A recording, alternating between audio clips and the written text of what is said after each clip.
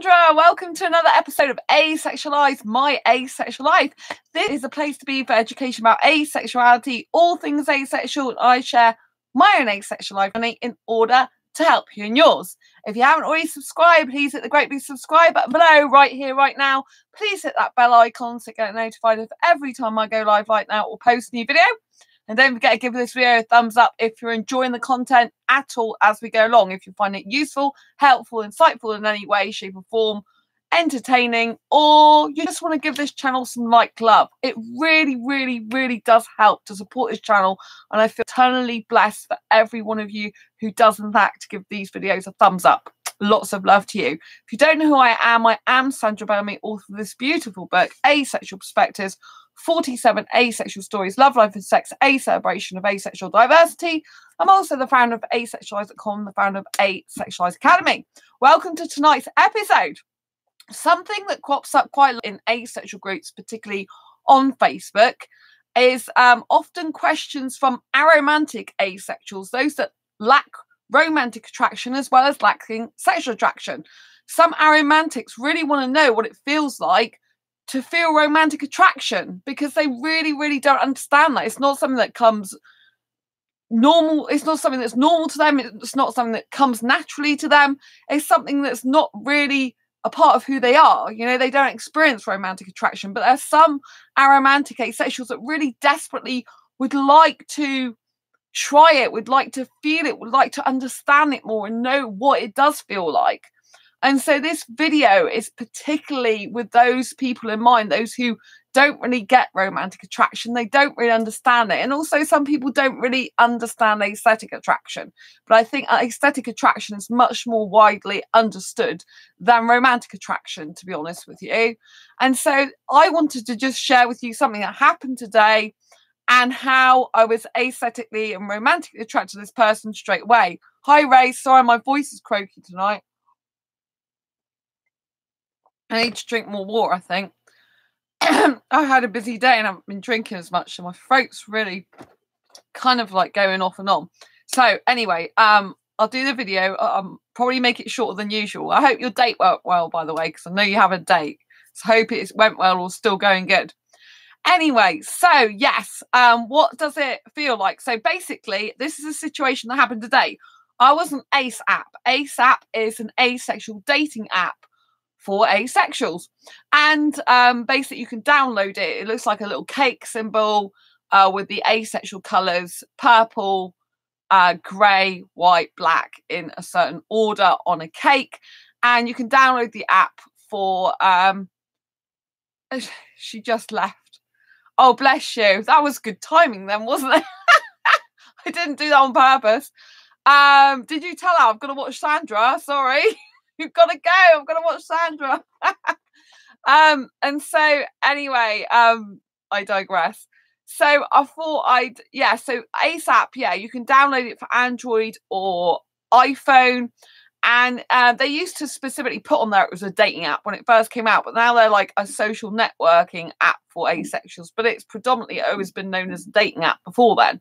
And you can put where you're looking for chat, friendship, or relationship. And obviously, if you're looking for a relationship on there, it's pretty obvious that you are looking for a relationship, or so you would think. But I think some people, they just shove relationship on the end of their kind of like hoping maybe a relationship will come along, but they're not really that suitable for it. Do you know what I mean? You know, like they're not really wanting it. It's just a case I'll shove relationship on there. Oh, it went very well. She said she wants to see me again. Good for you, Ray. Oh, that's so good. I'm really, really pleased. Yes, you're a good guy to get on with. So she should think that. It's good.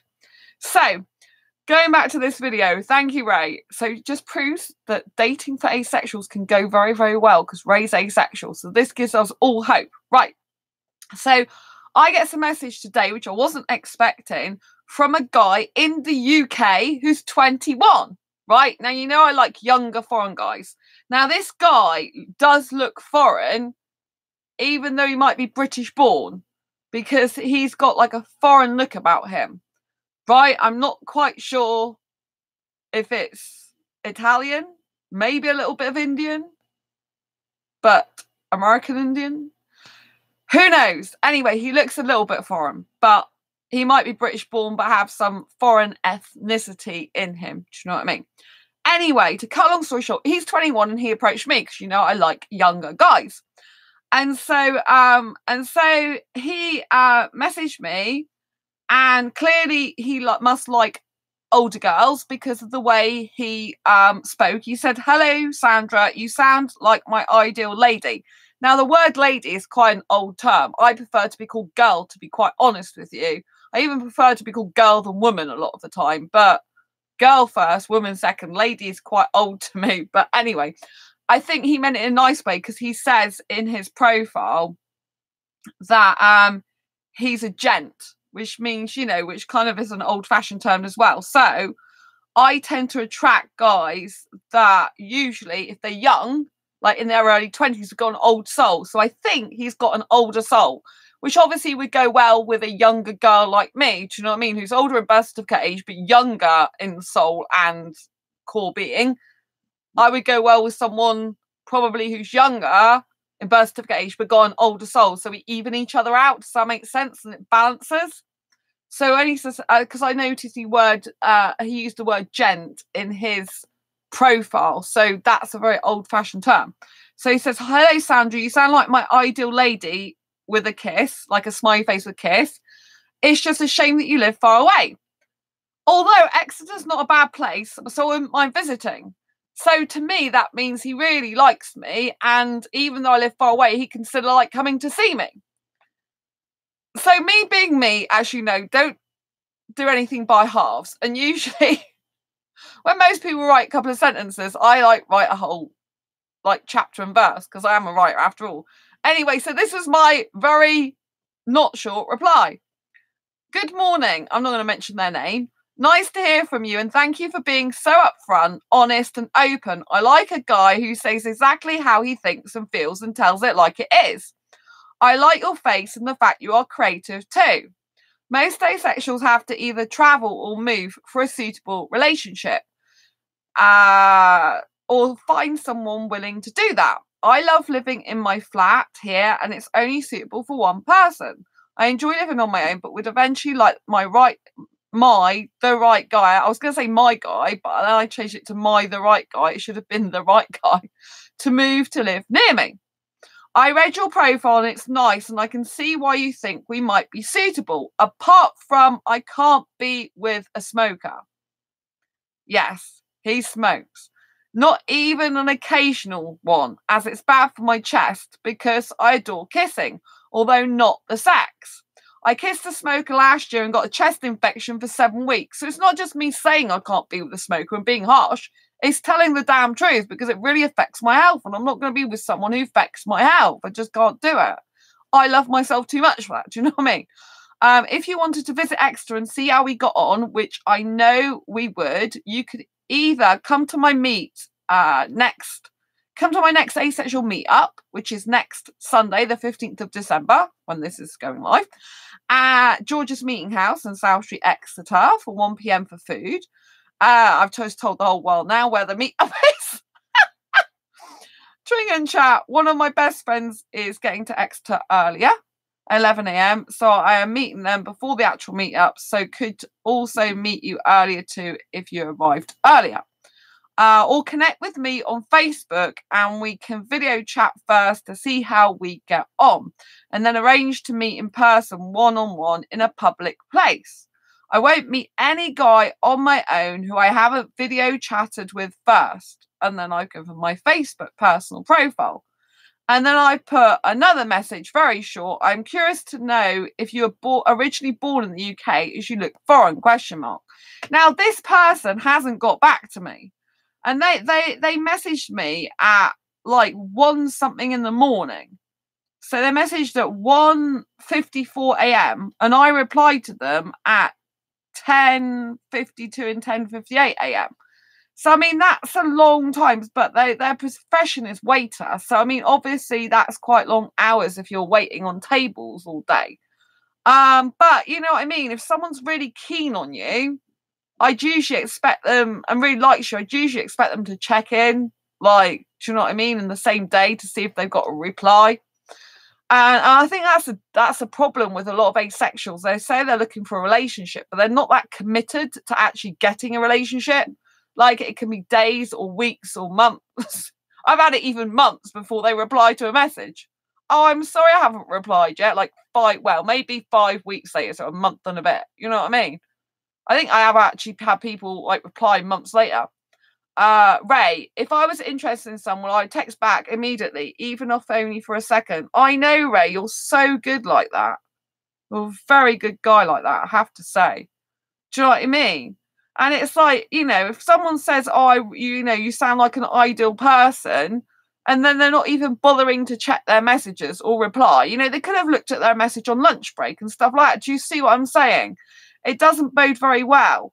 But when I actually looked at them, because this video is all about what does it feel like to experience instant aesthetic and romantic attraction, I was going to talk through how I felt immediately when I'd had this message. How I felt, because obviously I checked the profile out, checked the look of the person out, and how I feel. Now, because I'm a hyper romantic, I kind of get romantic feelings uber quickly for someone if I'm going to get romantic feelings for them. Like, it's almost instantaneously, pretty much.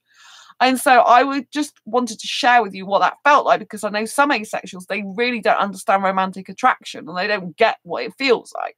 So in terms of like aesthetic attraction, I was like thinking, wow, this guy has a beautiful face. His eyes are so stunningly beautiful.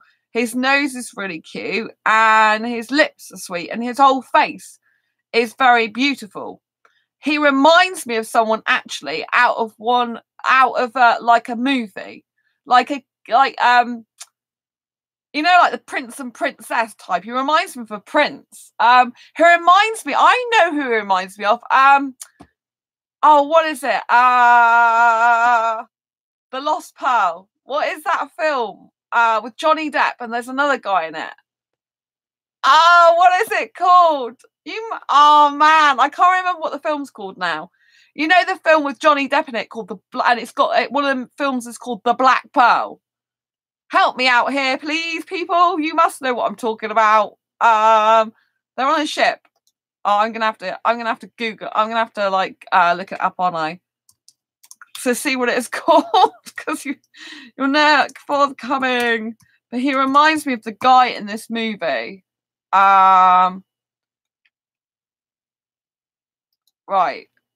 Let me find out what it's called, because it's on the tip of my tongue and I can't remember. Oh, it's not got it here.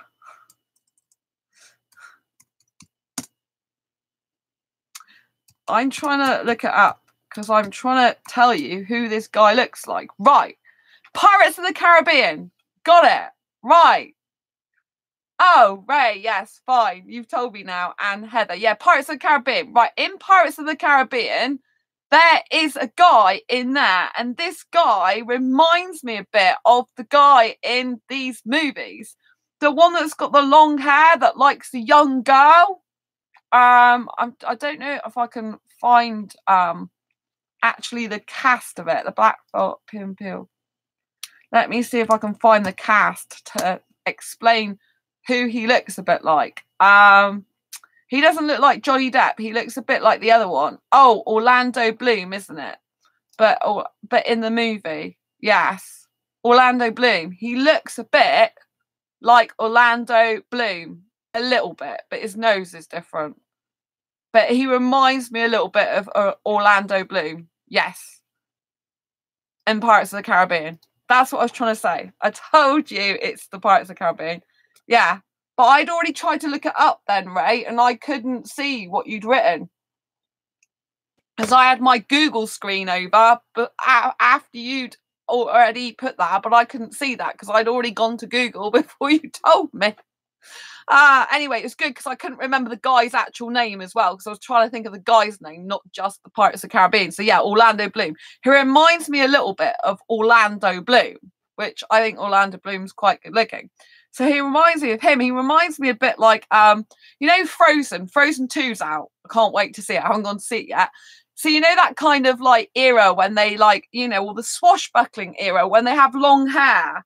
Because he looks like he's got long hair tied back in a ponytail. I don't know if he has or if he's just got longer hair coming here. and down, you know, and that's just the way he looks. But he looks like he might have long hair tied back in a ponytail. I'm not sure.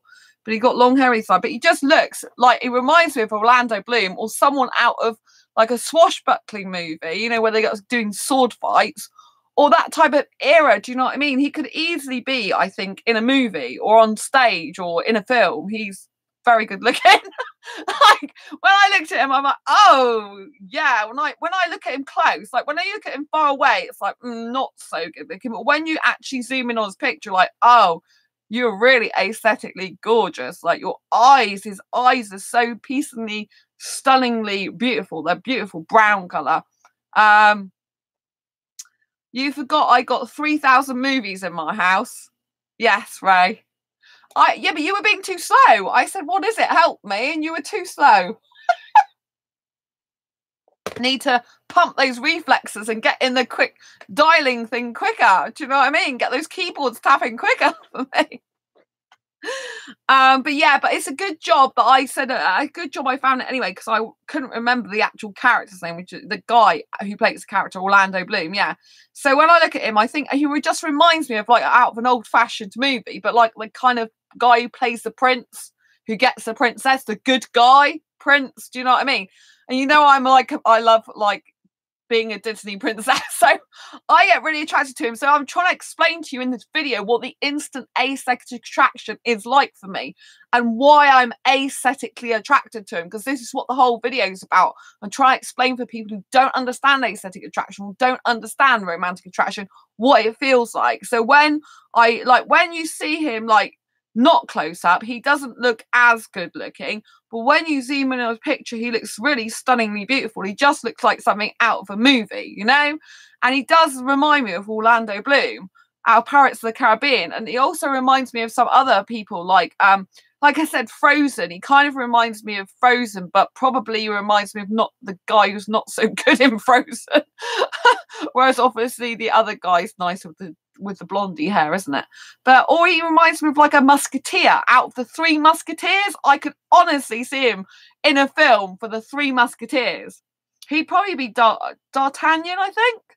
So yeah, I think he's probably D'Artagnan. So he reminds me, I honestly think he should be an actor.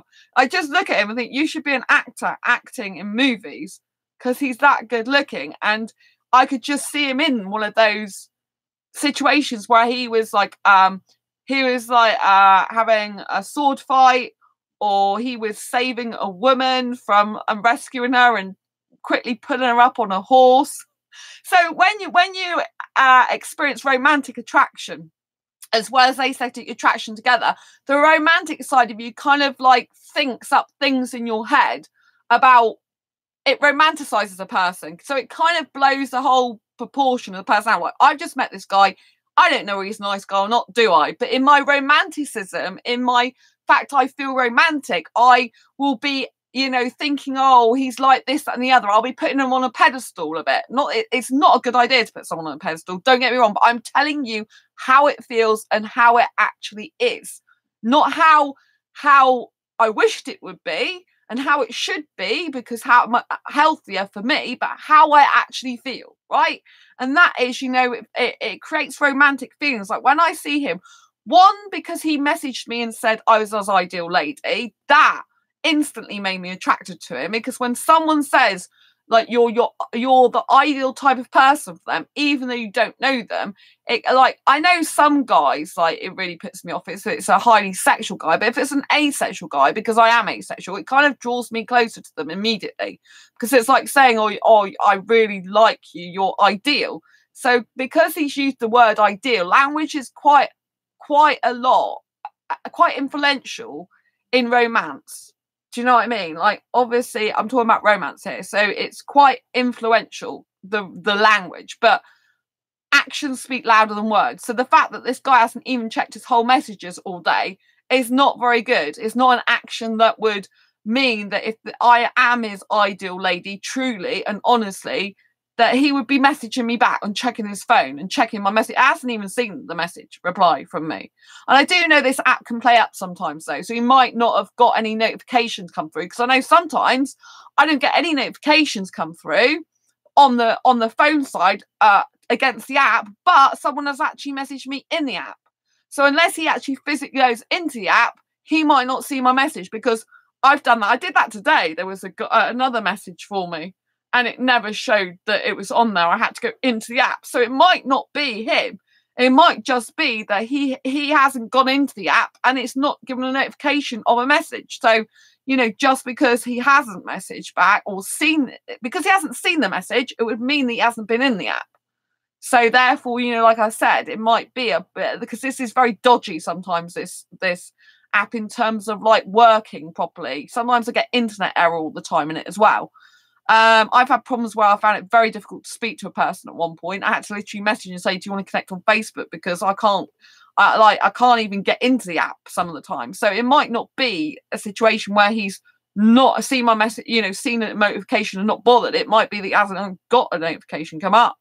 So anyway, so the instant attraction was there, and I was, you know, like when I went on him, I'm like, he does look foreign as well. He's got a foreign look about him, which, you know, I like and love. So that makes me more attracted to him. And obviously, going back to the wording, when he said you're my ideal lady, one is ideal is a very attractive word, because it's saying I like you for who you are. You fit great.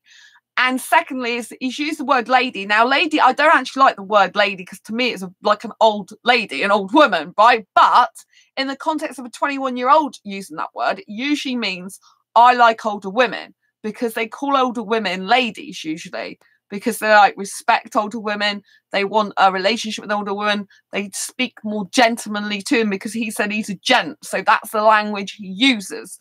So that's what I mean. I can see him in an old-fashioned film, to be quite honest, like where you know, the women were all wearing like really long dresses and, I don't know, like feather hats or something.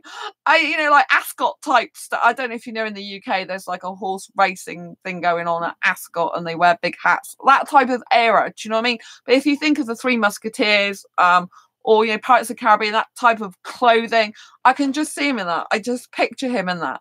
And of course, when you're feeling romantic attraction, you kind of think things in your head that are not actually reality. And you kind of, I don't like using the word fantasize, because I don't think anything about fantasy, but I can imagine. I like using the word I can imagine. I imagine all different scenarios, right? And when you experience romantic attraction, you imagine different scenarios. You imagine what would it be like if you were with that person, even though you've just met them. Like, and in terms of romance, obviously he did say, oh, but Exeter, like, basically nice place to visit, I wouldn't mind visiting. So he's basically giving me a hand, saying, I want to come and see you. Very upfront, very blunt, very like, I'm telling you like it is. And I find that very attractive. It's a guy who's putting himself forward, who's saying it like it is, and it's very attractive to me, because it's like, yeah, you get all these guys that are not saying anything, they're just on the app going, chatting away, and it's like, are you looking for a relationship or friendship on this app? And some of them don't even know. Like, one of them just joined it because they thought, oh, I'll check out to see if there's an asexual dating app, and they just joined it, even though they got chat, friendship and relationship. Like, I don't really know why I'm on it. So, do you know what I'm saying? It can be very like that, you know, but that's obviously, I found this is what I found attractive about his words. I found his face really attractive, like it's very kissable. I could see me holding hands with this guy, and that's, again, romantic attraction. So once I got the aesthetic, the romantic attraction is like, oh, I can see me kissing this guy, I could see me holding this guy's hand, I could see me loving his clothes, I could see me feeling like romantic with him. So it kind of goes from aesthetics, like very, very attractive to the look, to like him being kissable, and to thinking up scenarios in my imagination of what it would be like to do romantic things, such as hold hands, kiss, go on dates. So this is what it feels like to experience romantic attraction. It feels very much like you're imagining and picturing yourself with that person in a relationship, doing romantic things such as taking walks, holding their hand, kissing them, that type of thing. Do you see what I mean? So you've got the instant aesthetic attraction in my case, and then followed by very closely by immediate romantic attraction. Because for me, aesthetic and romantic usually go together, but he already got me a bit romantically attracted to him because of the wording he used for me, you know, which I've just gone through. So I hope this has given you some very useful, helpful, insightful information into what romantic attraction feels like, especially when it's instant. Like, you know, like I experienced like romantic a bit as soon as I heard he messaged, and then obviously I wanted to know what he looked like. And then, you know, the fact he's 21 is very, very attractive to me because I like younger guys, as you know. I don't want an older guy, you know. I was talking to an older guy in asexuality, and he's just like, it's just like, I'm definitely not his type, you know. I'm too like outspoken. I think he wants someone who's really timid and worries about what she says to every single person, and you know, is like, oh, I just can't be that type of person. Do you know what I mean? I'm young, you know, I'm vibrant and energetic. I'm not going to sit here worried every 5 minutes about what I say to people. It's just like, I'm outspoken. I think he wants like a reserved, quiet girl for him, by the sound of it, or older person. I mean, the guy I'm speaking to on asexuality is in his late 30s, I think it is, or 35 upwards anyway. So, you know, it's a bit old for me. I think he's too old for me. I prefer to be with a guy in his 20s. Just want to, it was so having a, all right, just want to say, oh, this is Ray, because Ray's had a second date today. Just wanted to say it was so nice having a date tonight without worrying about the pressure of sex. Yes, it's really, really good, Ray. Do you think she'll always be like that? Because obviously you said that you didn't want sex. And that's great because you're asexual. I'm glad that you know you're asexual now, because I found Ray in a sexual dating group and I saved him from the sexual dating group. Just think what would have happened if I hadn't found you, Ray. Oh my God, I shudder to think. But I'm really happy. And so Ray's only in asexual dating groups now, while I'm still in those sexual ones as well. It's good for research. That's all I can say. It's an experience. Not really the type of experience you want, but never mind. But yeah, so yeah, that is really, really, really good, because that's what I would like, a relationship without pressure of worrying about sex. So, and it's good because you told her you weren't going to do that. So, but some people who say they're okay with that can change their mind. I don't know if you know that. So I'm hoping that she's not going to change her mind, because some people think you're just saying that at the beginning and like later on you'll want that, and they'll change and start getting sexual with you. So do you think she might do that with you, or are you certain that she's not interested in having sex with you? Because this is how it goes usually for asexuals. We find someone we really like, we tell them we don't want sex, and then like months later down the line, we find out they actually want sex after all and can't be in a relationship with us without sex. That's what often happens. Not always, but often. Do you know what I mean? But some people are okay without sex. There are few and far between though, but there are exceptions where, you know, some people are not bothered about sex. I mean, I know that with her age, she might not be so bothered, but she's very young looking and energetic still, isn't she? So don't know, early days. Yeah. Yeah, because, you know, that's the only thing that asexuals have experienced in the past and that I hadn't mentioned to you before, is that, you know, we can get into a relationship with someone, and when they say we don't want sex, they then think it's just like temporary when we're first dating. They don't think it's a lifelong thing. That's why I make sure I explain asexuality and my sexual orientation's asexual. But even then, when you do, some of them don't believe you. They just think you're being like sweet and nice in the beginning, and you're not taking advantage of them like loads of others would do. Do you know what I mean? So yeah, that's why it gets a bit difficult. But yeah, I'm glad it went really well. I mean, at the end of the day, hopefully she'll just like listen to what you said. Do you know what I mean? If you said you don't have sex, you don't have sex. Maybe, have you told her you're actually asexual though? Have you told her your asexual and sexual orientation? Or have you just said that you don't like sex? You don't have sex. Do you know what I mean? Because she might just think you're being a polite guy who's not taking advantage of her early on. Do you know what I mean? You'll probably soon know when she starts kissing you as to whether it's going to be leading to more or not. Oh, yes, you have. Well, hopefully she'll be fine with it then. She might end up being asexual herself. You never know. With any luck, it'll be good for you. But yeah, I'm really pleased for you. The point is, you've got someone you're dating. She's really, really keen on you. And hopefully she'll just be okay without sex. Do you know what I mean? There's a lot of other things you can do. And you've got a lot in common anyway. I always think that's a good thing. It's always a good thing. And like, when, from a romantic point of view, She likes your cooking. Oh, that's great, Ray. Yeah, that's wonderful. I've been sorting out my kitchen today, actually. Something I don't usually do, but I've been, getting things ready to get rid of, move on. Like I said, I'm having a new life, so I'm getting ready for my new life. So if you want to get ready for your new life, make way for it by getting rid of some of your stuff and getting space for new things in your life. That's what I'm doing. That's really, really good. I'm so glad, Ray. This is good. This is really positive. Congrats. You're having more luck than me with dating. I've been on the asexual dating scene since 2014. This year, you only short time ago, you found out you're asexual and you've already got a date. Wow. I think I'll have to learn from you. But she asked you out on the date. It's a first date, didn't she? It's great. See? But maybe it's because you found out you're asexual and that's your truth that you found her. As I often believe in life, it's only when you find your truth, who you really are, your true authentic you at your core heart and being, that you are going to actually find the love of your life. If there's things in your life which mean you don't know yet, you don't understand yourself fully, you won't find the right love to be with because you won't be being your true authentic self. Do you know what I mean?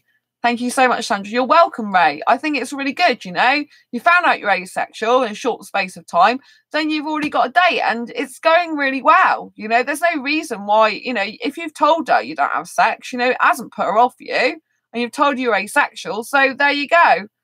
And you've got so much in common. You know what I mean? It's really, really positive, Ray. I'm really happy for you. Everyone can learn from you.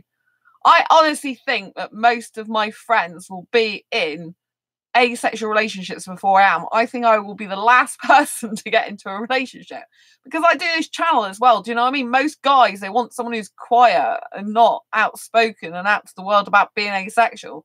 And sometimes when they find out I'm on this channel, that's why it's good to get out and meet people. Yes, Ray. Absolutely. If you're dating, it's good to go out and date people. Yeah. And that's why I'm going to be going out dancing still. Like next year, I'm going to go out dancing more as well to get, because I know that if there's going to be a foreign guy in the UK, he's going to be in that club, but it might not be the type of guy that's up for a relationship. A lot of people who are going to nightclubs are not really into relationships. A lot of them, they either go out with their friends, they're with their partner already, or they're up for sex and out for sex. Do you know what I mean? But you never know, like a guy I might meet might be with his friends, but then it's hard to talk to someone if they're with friends. Or I might get lucky and there might just be a guy who ended up being single and he's foreign, he's on his own there and he doesn't know what the hell he's doing and not really his type of thing usually. But yeah, I still, it's good to go out loads of places and meet people. I self-date a lot. I meet myself regularly. But yeah, it's very good to go out. But that's why I think I'm going to be in a much better position to meet my guy later on when my career I've sorted out. I'm sorting my place out at the moment. I'm sorting my career out at the same time. These next few months are going to be very, very huge for me because I'm launching new businesses. Join an archery club. You might meet someone. I'm not into archery, Ray. I don't like shot. I mean, I tried archery once. I used to always want to try it, but I've got problems with my, I have fibromyalgia, so I can't lift the bow up and keep it. This here hurts me. It's very painful because the fibro is hurting here. I have old injuries. I have tore the tendon in this arm a long time ago, and I tore the ligament in that a week and a half later from putting pressure on that. And I still have 2 pressure points, one either side, where it hurts. No guy can grab hold or put his arm on there. It hurts like hell. And I can't lift above shoulder height. I'm not supposed to. I can't do the heavy lifting. To do this and put my arms up like this really, really hurts me. So archery is not suitable. If I go bowling, I have to have a kid's bowling ball because of my fibro. Do you know what I mean? Like I manage my fibromyalgia very, very well because I don't do things that's going to cause me damage or that I can't physically do and keep up without my arms going into spasms. That's why I can't do a normal job because I can't do heavy lifting. Do you know what I mean? And stuff like that. Just go and watch The Young Men. It's not interesting for me, Ray, to be honest with you. I'd rather be out clubbing. I'm a young girl. who, you know what I mean? I don't want to go and I'd rather be building a website, to be quite honest with you. I'm either out clubbing, going to cinema, eating food, or I'm doing business stuff. That's kind of how I like my life. Do you know what I mean?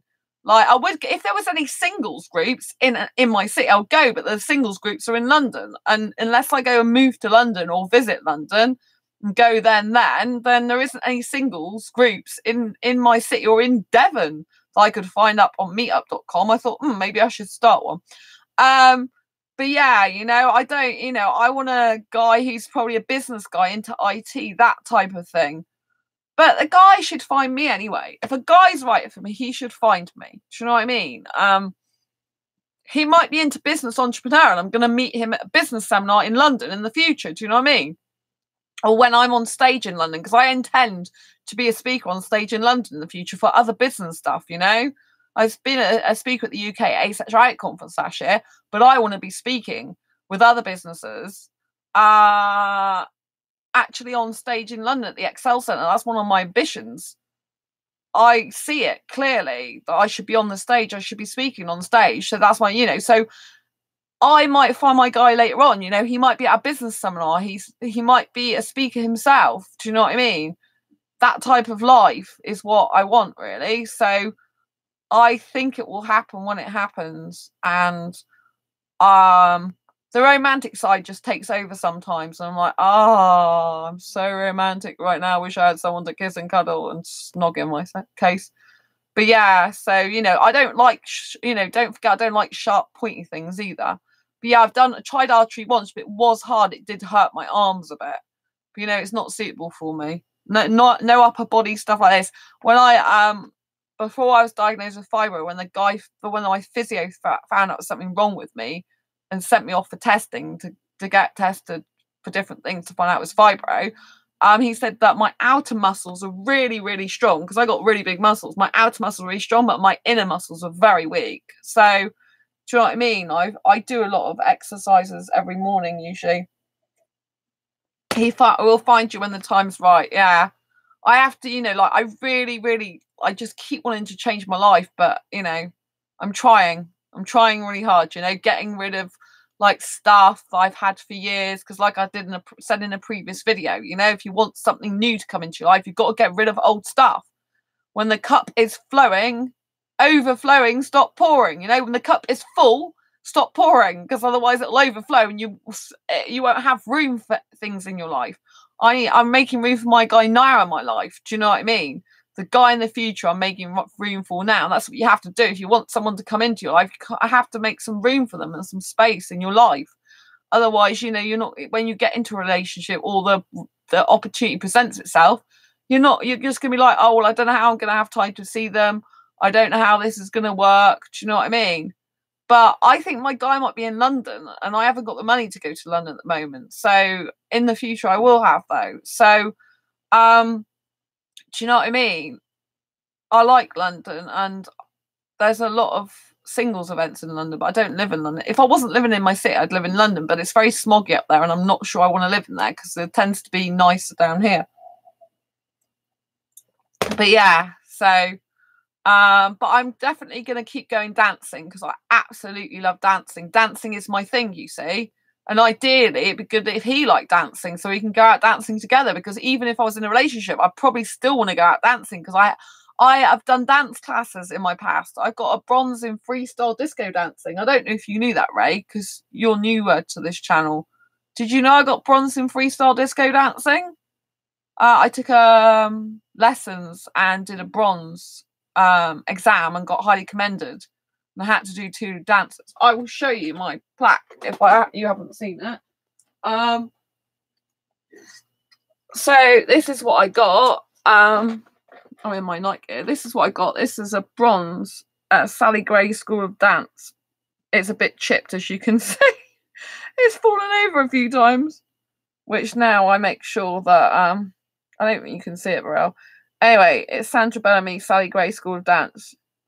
Yeah, so this is actually the bronze. I was busy working, so I wasn't able to carry on with it, and it's chipped, sadly. But, you know, I love freestyle disco dancing, which basically means you do your own moves.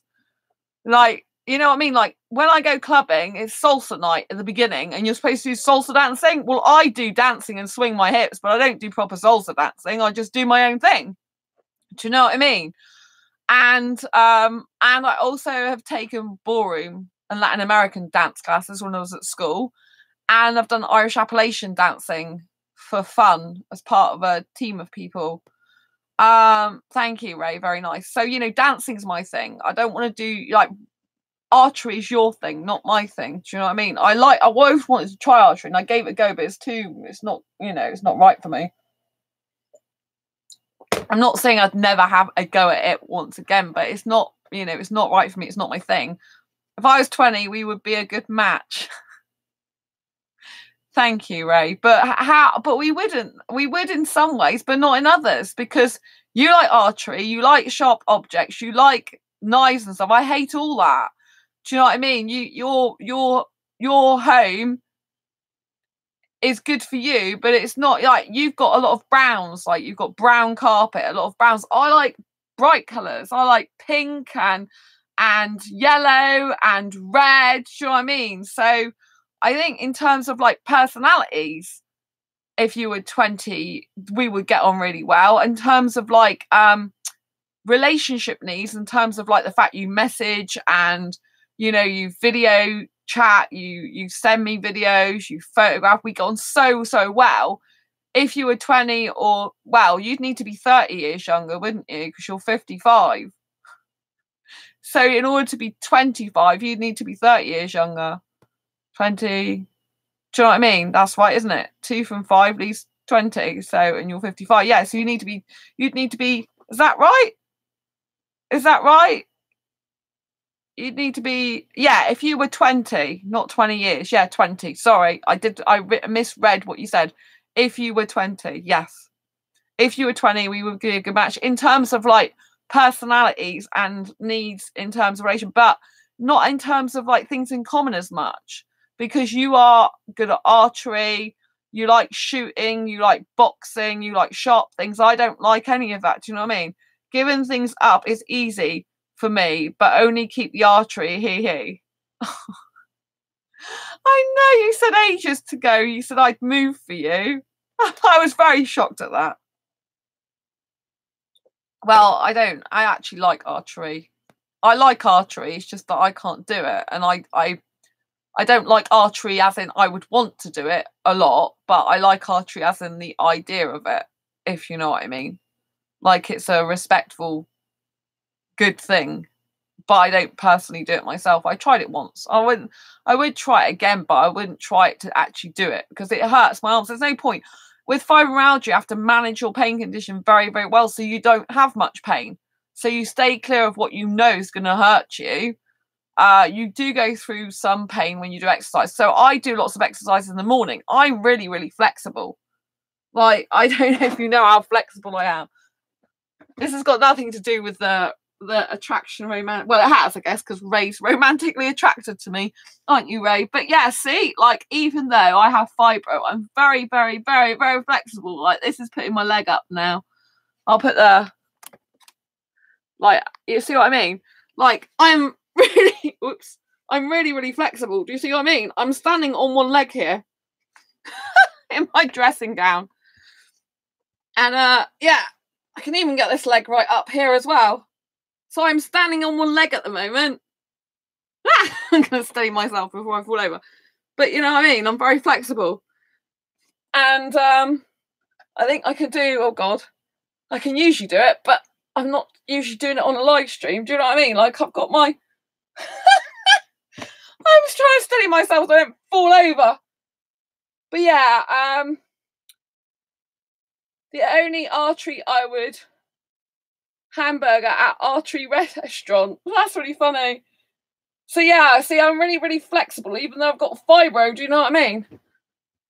That's what I'm just trying to prove, that just because you have it, you know, just because you've got pain condition. So I do a lot of exercises to get in that shape. Do you know what I mean? Like, it's like, do you know what I'm saying? It's kind of hard to do this. Usually, people can't usually do this when they've got their leg right up in the air like this. Do you know what I mean? And I'm just sat here talking to you. That's my exercise for tonight. So yeah, so I'm good at actually being really flexible, which helps when you're snogging a guy, actually. If we're going to talk about that. So despite the fact I'm asexual, I spoke before about the fact I do have some sexual behaviour, and that's when I kiss. So if I'm kissing a guy, I'll wrap my legs right round him if I'm facing him and snogging him. Do you know what I mean? And so with my legs being that way, I can do that. I can put my legs, but wrap my legs round him quite easily. It helps if you're very flexible to be able to do these things. So yeah, so with fibro, you know, like I don't, you know, I live by my own rules, and I can do a lot more than most people can. Do you know what I mean? Like to be able to do stuff like that, like people who haven't even got fibro can't even do that type of thing. Some of them, do you know what I mean? They haven't got that flexibility, but I have, because I train my legs to do that, and I do exercises most days in the morning. I'm going to read that again, Heather. The only artery I would hamburger at artery restaurant. You would eat a hamburger at artery restaurant. That's funny. But yeah, so I think, you know, I think like in terms of what Ray was saying about me, you and me being a good match, I think in terms of like relationship needs, as in like chatting together and getting on and all that type of thing. Yeah, but I think in terms of interests, you know, I think Ruth's better for you because she's got a lot more in common with you. Do you know what I mean? In terms of, and your home's very brown. That's a very old colour. Do you know what I mean? They're very old colours. When old people, I'm being very stereotypical here, but when old people have decor, usually it's usually browns. I'm not into browns. That's old for me. I need young, vibrant, energetic colours. Do you know what I mean? Like reds and oranges and pinks, and you know what I mean, for my home. I like bright colours. I like Disney stuff and things like that. Do you know what I mean? So I like, you know, a lot of bright stuff and bubbly stuff, like my personality. You know, I couldn't be around darker colours like that all the time. But I think, you know, Ruth's going to be very good for you because she's got a lot in common with you. She does archery. She likes like stuff like you like. And I just think, and she's more your age as well. So I just think she's going to be really good for you. And she lives near you as well, which is obviously a bonus. I don't even live anywhere near you. Do you know what I mean? And, you know, she's better for you. I just think in terms of like, you know what I mean? You're a better match for her and her, you, because of the things in common you have. Do you know what I mean? I think so. Whereas I like, you know, like I like, I know you do like going on roller coasters, so in theme parks and stuff like that. But you know what I mean? I just think she's going to be better for you. So, but yes, if you were 20, I know I was showing one of my friends your picture and they go, oh, yes, I can see why you're not aesthetically attracted because obviously you're older than me. But if you were like a lot younger, like early 20s, it'd probably be different. I'm like, yes, Ray did say that as well. But it's nice that you admit that, Ray. It's very sweet of you. I do appreciate it. I'm very flattered. Thank you so much. I really appreciate it. It's really nice. I have to say, Ray's you are ideal as well. The fact you come in my chat and tell me that. You come in my chat and you're not afraid to say how you feel about me. I need a young guy in his early 20s to be able to do that, who's not afraid of saying that in public. Do you know what I mean? Like, it's like really weird. It's like sexual guys don't usually bother, but it's like asexual guys, as soon as they find out I'm out to the world about being asexual and have a channel, most of them, it's kind of like, oh, no, can't be with you, sorry. I mean, because they want a shy girl who's not out to the world about being asexual and just is a, you know, I don't know, is a reserved person. I'm not like that at all. I never will be. It's not who I am. Do you know what I mean?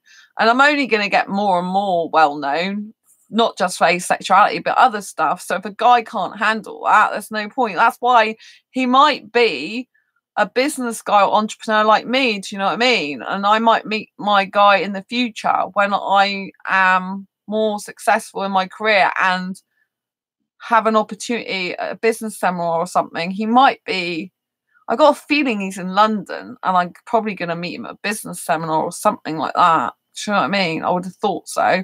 Or it might just be on the tube. Oh, there's this one cute guy, though. I will never, ever forget it. And I just wished he would be, he'd been beautiful aesthetically to be in a relationship with. That's like I say, like I did mention it on this channel a long time ago, but as Ray's newer to this channel, I'm gonna, and as this video is about romantic attraction, aesthetic attraction, pretty much instantly, then I'll go through this little bit again, what happened, because this is the same sort of thing, right? And he is drop dead gorgeous, right? So I was at the UK Asexuality conference as a speaker last year, as you know, and my friend Martin did the videoing for that meetup talk I did. So I did a 45-minute meetup talk, and I also took part in the relationships panel discussion, and my friend Martin videoed my bits. And I was so glad because the rest of the footage that the other person did didn't turn out. So mine tends to be the only footage from the previous year, 2018.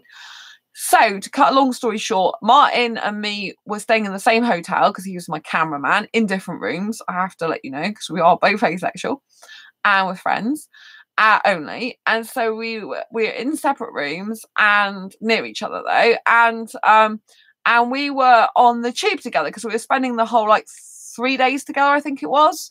And we met via Skype for 2 years and been friends, met via Skype and stuff like that. But that was the first time we met in person. Anyway, we were on the tube, and as we went to get off the tube, there was this beautiful, beautiful guy. He probably looked about 19, if I'm honest with you. And he was absolutely, he could have been 21. He was absolutely stunningly beautiful, right? He looked like he was from Sri Lanka or somewhere like that. And he had short, dark hair, was clean shaven, thin, exactly my aesthetic type of attraction. So I was really instantly attracted to him. I thought he was gorgeous, and I could tell, was attracted to me because of his behaviour. Like, my friend Martin was there, and I was there, and we were stood up. You know, if you don't know the tubes in London, they have poles going down, right? So I was holding on to one pole, Martin was holding on to the other pole, and this guy who looked really young, he did look about 19 actually, if I'm honest, but he, like I say, might have been a little bit older than that. He was stood by the door, right? And I needed to get off soon. And he was stood by the door, but it was really, really, really bizarre because he kind of came nearer to me. And I felt like he was protecting me. It was the most surreal feeling ever. I've never had that where I just, from a stranger, I just felt like he was came closer to me because I felt like he was protecting me. And then he purposely, he got off the tube to let me get off. He didn't have to do that. He was a young guy. There wasn't really anyone in the doorway apart from he was at the doorway. But he could have just moved to the side because there was plenty of room. But no, he didn't. He got off the tube especially to go back to let me off the tube. And I just remember saying, thank you for being so gorgeous. And he was like this, and his whole face lit up, and it was the most beautiful thing anyone had ever said to him in his life, and he was just smiling so much. And I really got the feeling that he liked an older woman, because I just felt he was protecting me. It was just really, really surreal. You know, when you can feel someone really likes you and is attracted to you and they're in your space, it's like their energy they're putting out is an attraction energy. That's what I felt from him.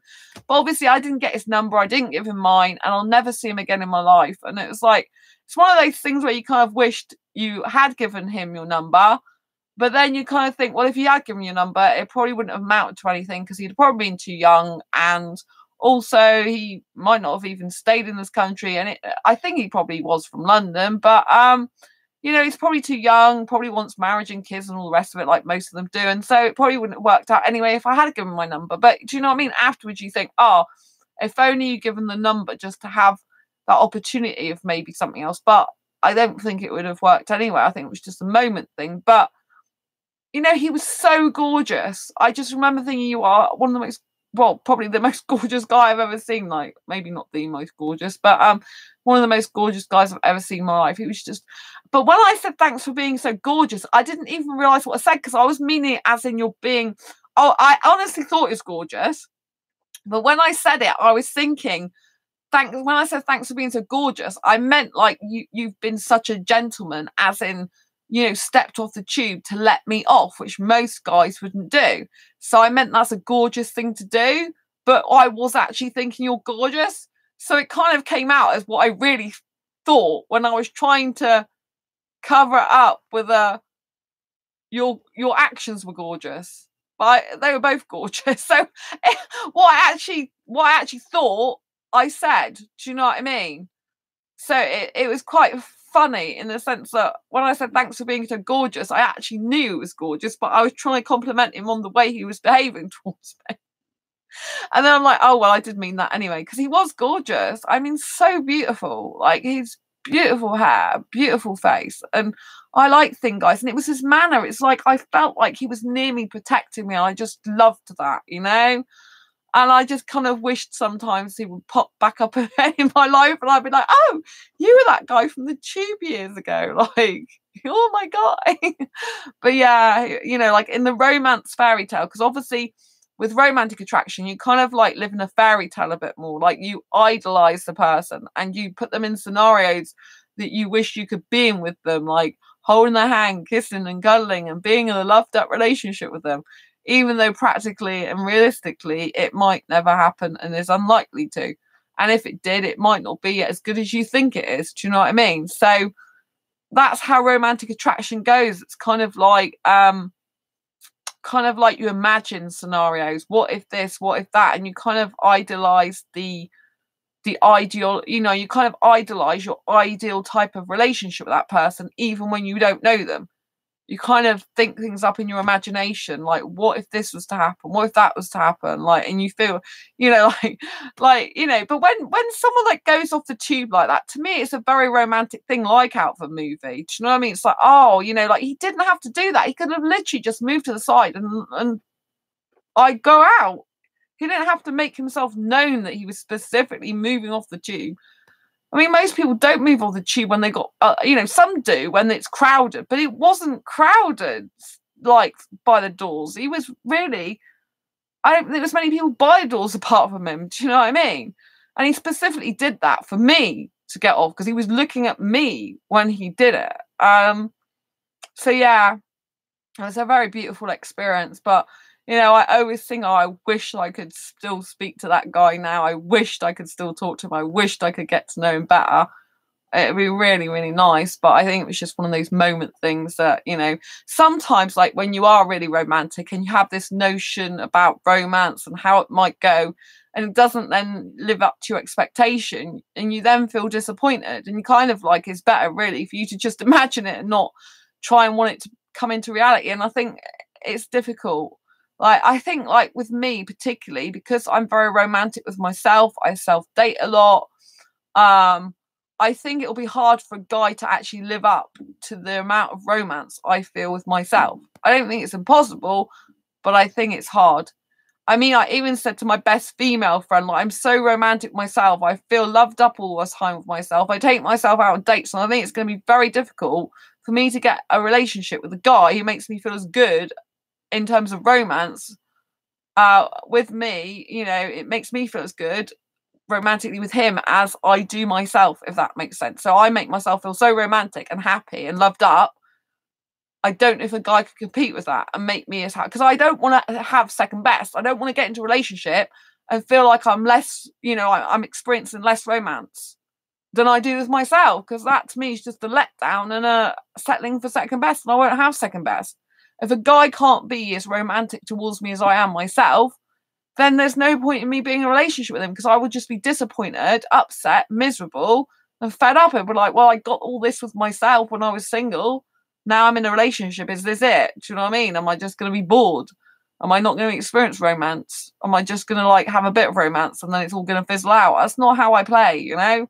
I believe life is so vibrant, energetic, and I believe you play it all out as much as possible whenever you can.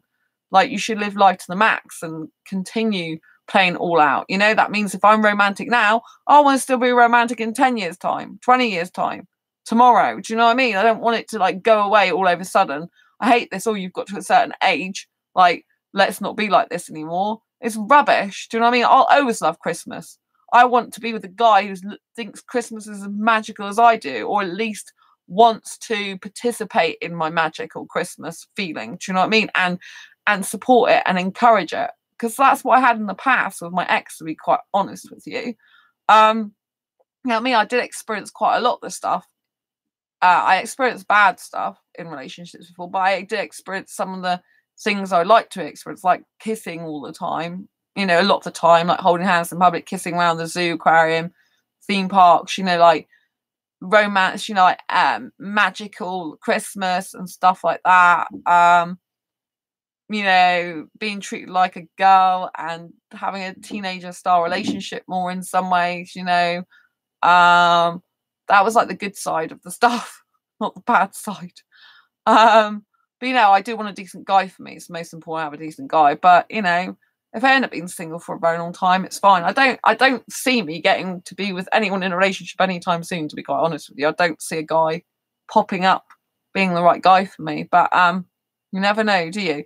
Well, I want to really, really focus on changing my life a lot. I think it's important, like I said, that if the cup's full, stop pouring, which means you have to make space in your life. You have to, you know, clear out stuff that's no longer serving you. Get rid of things like, if it's business, like if things aren't working, then change what you're doing. Get rid of some stuff, get some new stuff.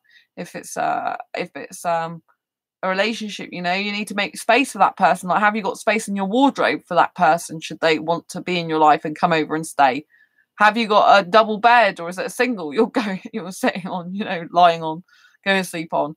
You know, have you got, it's like I'm getting rid of some stuff in my kitchen because I hate cooking, but I'm still keeping a few bits that I don't use because I know my future guy might want to use them. He can cook for himself. I'm not interested. But you know what I mean? Like, I'm getting rid of things like a cake tin at the moment because it's like I don't really bake cakes, and a big roasting dish, you know what I mean? Like, if the guy really wants to roast something, he can go and buy another roasting dish. But so at the moment, you know, I got, you know, I'm getting rid of those things, but there's some things I'm still keeping because I thought, well, I might use them possibly in the future, but most likely, you know, a guy might use them, you know. So but you know, again, I might still get rid of them if I need to. So I'm kind of making way for my future life and kind of get rid of some stuff as well. Because I'm thinking, well, if I do need to move in the future for whatever reason, I need to make sure I've cut down on stuff I've got.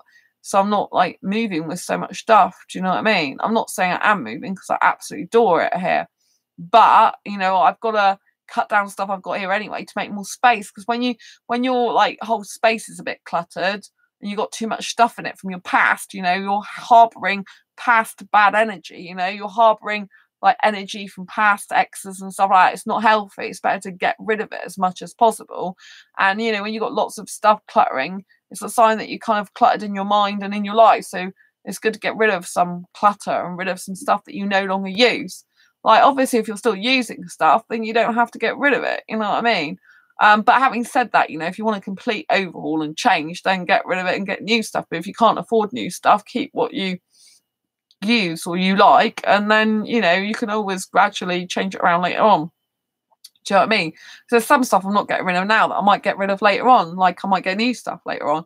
But we'll see what the future holds and what life brings us. Yeah. So I hope you've liked this video. I hope you found it useful, helpful, insightful in some way. I hope you've understood, you know, what aesthetic attraction is. Aesthetic attraction is the way someone looks. And, you know, it could be, with me, my aesthetic attraction is features of the face of a person. So it's like their hair, their eyes, their nose, their mouth. That's my aesthetic attraction. But some people, when they talk about aesthetic attraction, it could be, you know, like some people are well into beards. I'm not into beards, but it could be that some people love guys with beards or love guys with tashes, or it could be that some people love experience aesthetic attraction with guys who are bald, for example. It could be someone who experiences aesthetic attraction with someone who's muscly, for example. But aesthetic is all to do with look, the outward appearance, the skin and the face and the body and the physique. That's like aesthetic attraction. Usually with asexuals, we look at someone more like a picture. So whereas sexuals will look at someone as, I'm really sexually attracted to you, I want sex now with you. Asexual will look at a person more like a pretty painting, if that makes sense, more like a pretty picture or handsome picture. Do you know what I'm saying? It'll be more like admiring a picture of someone than actually looking at them for sexual reasons, because in the main we don't experience sexual attraction. Do you see what I'm saying? And then with romantic attraction, it's very much like you would look at a person and think what you'd like to do with them romantically, like kiss, cuddle, hold hands with them. You also think about your future, like romantic things like taking moonlit strolls under the moonlight, you know, like walking hand in hand, and the guy's got the umbrella over me, and you know, that type of cute. Or maybe like stickering. I like stickering, you know, those stickers you can get on Facebook, which are like emojis with the love hearts and stuff like that. So, you know, I might be, you know, and I'd be picturing myself as in a future scenario with the person. In my case, I've only just met. It's like, oh, what would it be like if I was going around a theme park with this guy and I was holding his hand and I was kissing him? Wouldn't it be wonderful?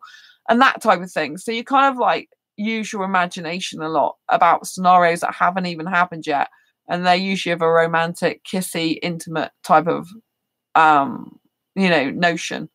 So that's really romantic attraction. And you know, like a romantic feelings as well would be like if you know, like if you're in a room with someone and you're really attracted to them, you'd want to grab their hand and hold it and feel the warmth of their hand, and you know, you'd want to cuddle them, put your arms around them and feel their warmth of their body around you, that type of thing with romantic attraction. That's what a lot of it feels like. It might feel different to different people, because obviously different people are different. I mean, some people don't like a touch adverse, so they don't like to be touched. So if they were feeling romance but they didn't like touching, they might like have really strong feelings for that person, that they might want to get super close to them in other ways, or they might want to write a love note to them, or like I said, they might still want to do romantic things in other ways, just minus the touch, like take the moonlit stroll together, talk about, you know, your future life together, talk about what you love and like about the person, like how beautiful they are, or how pretty, how you love their smile. You know, it's kind of like when you're romantic, you kind of want to say a lot of nice things to them. But you know, some people who are autistic, I've got some autistic friends, they don't think about what the person looks like, so they don't think to say you've got nice hair, they don't think to say your eyes are beautiful. It doesn't enter their head because of the way they are autistically. So you know, there are exceptions to the rules, and there are differences between people. You know, every person's different, but I just want to give you an idea from my perspective what romantic attraction feels like to me, so that if you have no idea of what romantic attraction would ever feel like in your life because you don't experience it, then I just wanted to let you know that's what it feels like to me, and that's what it may feel like to some other people, but everyone is different, you know. But I think, you know, a lot of it's to do with like you kind of like put them in scenarios in your head with you. Do you know what I mean? That haven't even happened yet, and you kind of think that put them on pedestals, and you kind of think the best possible outcome that you'd ideally like, even if it's unrealistic, or even if it's like never going to happen, or even if it's like not happened yet. Do you know what I mean? So I do think you put them on a pedestal, which isn't good, because you have to remember these people are human beings just like you. They've got their faults and you don't even know what they are yet, you know?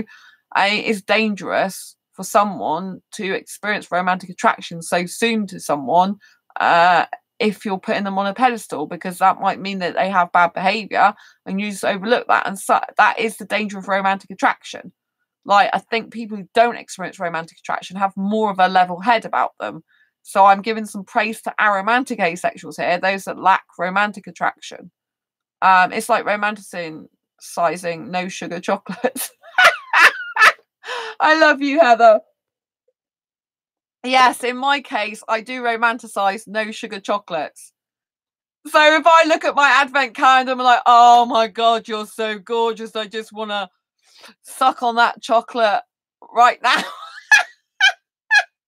That sounds so naughty, but seriously, I do have a sugar-free advent calendar, and I do suck the chocolate in the morning. So I'm not making this up. But yes, like me to be. So if I'm romantic with myself, right? If I'm romantic with myself, like when I go to the cinema, romance is a feeling. So it's not just an romance can be an action. So you take the person's hand, you know, and you pull it close, their hand close towards you. You might kiss their hand. You might, you know, stroke their hair, like stroke their little nose like this, stroke their little ears, or you might, so it might be an action you do when you experience romantic attraction. It might be a feeling you have. It might be an ideology that you have. It might be an expression that you do. So for me, when I feel romantic with myself all the time, because I just feel romance in my body and my being. I feel I'm a really romantic person, like probably too romantic sometimes. It distracts me from my work, to be honest. And yeah, so you know, if I go to the cinema, to me, I don't have normal feelings. So anyone else goes to cinema, it might be just like a kind of like regular chore thing they might do. It might be something like they go, cinema, you smell nice popcorn. Yes, Heather. I normally take my own, but I have to be careful not to overeat that. But yeah, but with this cinema, for me, it's the excitement of the whole experience. I seriously feel like I'm a loved up teenager with myself when I go to the cinema. I have the feeling of magic and wonder. It feels like, to me, I'm in Disneyland Paris again. It's the same sort of feeling that is projected from my being. So when I go to the cinema, I just feel like it's the most incredible, amazing, euphoric, exciting experience ever. Like, I just feel like I'm in a, you know, like I love going to Disneyland Paris, and I like lights, camera, action girl. When I am around lights, camera, action, which I guess is what cinema is the majority of the time, because I don't tend to watch romance. Even though I'm really romantic, I don't tend to watch romantic films, which is very ironic because they're usually very sad a lot of the time. And, well, yeah, they're usually very sad a lot of the time, and they don't really do much for me. That sounds a real contradiction, doesn't it? So I'm more romantic with myself and feel more romance when I go to watch a kids movie than I do if I watch a romantic film. Romantic films are boring. Butterflies in the stomach. It's not really butterflies in the stomach, but I know you can get that from romance, because when I get butterflies in the stomach, it's normally anxiety, and that's not good for me. So I prefer not to get butterflies in the stomach. It does something in my stomach, but rather than it being butterflies, it's like an intense, warm excitement. That's how I describe it, an intense, warm excitement.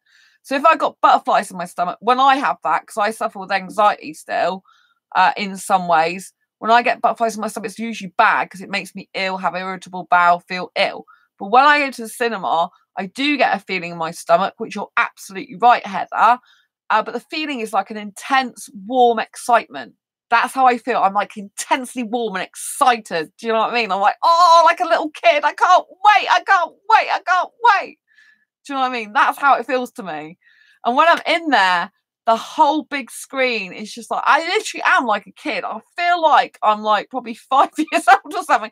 And it's like, you know, like when you're a really kid and you're like 5 or something, and it's the first time you experience a big screen like that with big audio sign. It's like, wow, this is incredible.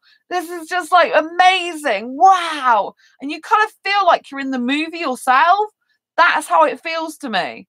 I feel like I'm a kid and I'm a teenager, and it's like awesome. And the whole like feeling of the cinema just lights me up. You know, obviously if I watch a film that makes me a bit depressed, well, I don't suffer with depression now, but it's a bit depressive in nature, then that's not good. You know, sometimes I come out feeling like, oh, is, you know, the feeling afterwards is not so good. But say I watch, you know, something that's really like a superhero. If I watch a superhero movie, I feel empowered by it. I feel like really strong and like, yes, I can take on the world, which reminds me, I need to watch another superhero movie so I can get my energy back. Because when I watch superhero movies, I'm like, yes, come on, let's go on, let's move forward, let's do some stuff, build a momentum, take some action, boom, boom, boom. So I kind of feel like I'm the character, like the characters. And I just feel like it's magical, because I feel magical in that scenario. I feel like wonderful, and the whole feeling of the cinema, I don't know what it is. It's like the feeling of the stairs and the whole place, the atmosphere. I cannot describe how it feels to me. It doesn't feel like a normal place. When I go in there, it literally feels like you're being on a film set. I can't describe it. I think I must be. It's just magical to me. It's just like I've gone from the outside world and I'm going to this magical, imaginative, imagination place. But obviously a lot of films have a lot of truth in reality. A lot of films are based on real stuff.